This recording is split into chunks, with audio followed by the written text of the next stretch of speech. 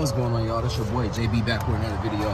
So this was a requested video, and I'm gonna make this quick.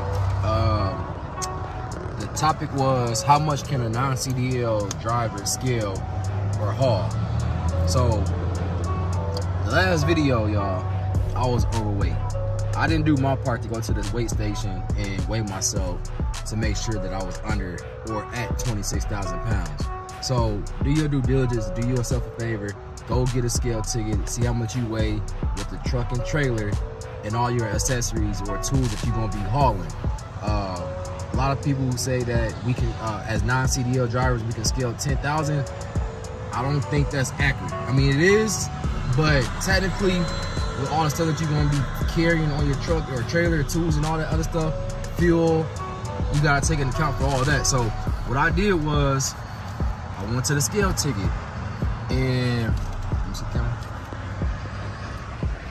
when I did so, this is what I end up getting when I had just did my truck and my trailer and everything else that I was hauling. So I minus this number from 26,000, and that gave me how much I can haul remaining. This second number was the actual first load that I had, and it came out to, matter of fact, it was two partials, and I end up having, well, it gave me this number right here. So I minus this number from 26,000, that will give me the remaining of what I can put on my trailer.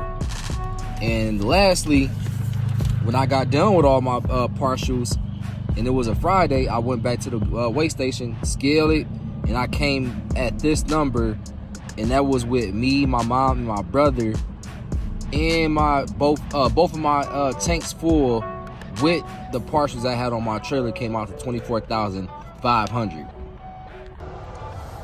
So with that being said, man, just go to the weigh station and get these, because it will save you from having overweight fine. You know what I'm saying? So I can't even get mad at myself. I mean, I can't get mad at nobody but myself, because I should have knew better. But you know what I'm saying? We all make mistakes. We all human. And like I said, I keep it honest with y'all.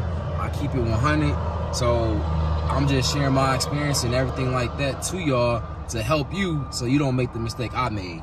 So if you found this video informative and helpful, man, hit that like button. Also hit the subscribe button if you haven't done so.